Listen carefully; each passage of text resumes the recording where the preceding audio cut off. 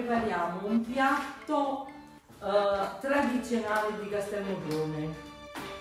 Pane cotto. Gli ingredienti sono pane raffermo, un pizzico di sale, olio d'oliva, ceci, fagioli e broccoli di rapa.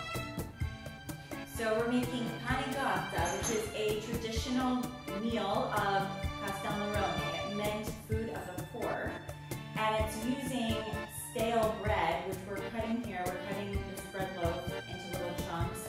It also takes salt, olive oil, chickpeas, cannellini beans, and broccoli rabe. 8 cups of cubed bread. Olio.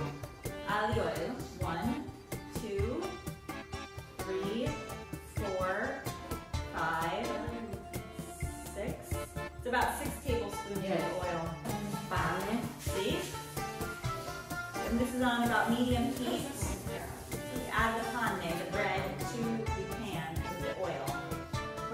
And then how much water is that? 2 cups.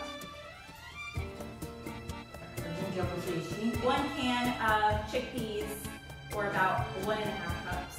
Fagioli. Okay, 1 can, or about 1.5 cups of cannellini beans. This is 500 grams of broccoli rabe, boiled. So fresh broccoli rabe boiled. Aggiungiamo un pizzico di sale. Pinch of sale, salt. Oh, that's probably about half a teaspoon probably. And then, cover. This is on medium heat. You have a lot of sous chefs. Caterina fa chef e noi facciamo gli aiutanti. I'm done the translator. We translate. You're a pain in the ass. I do something It's gonna be so quiet around here in Castel Morrone. I know.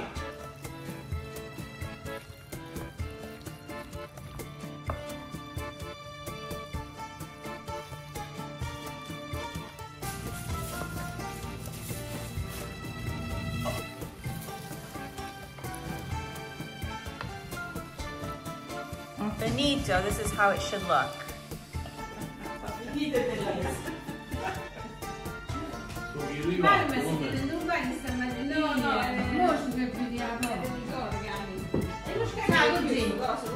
Finish with a drizzle of olive oil.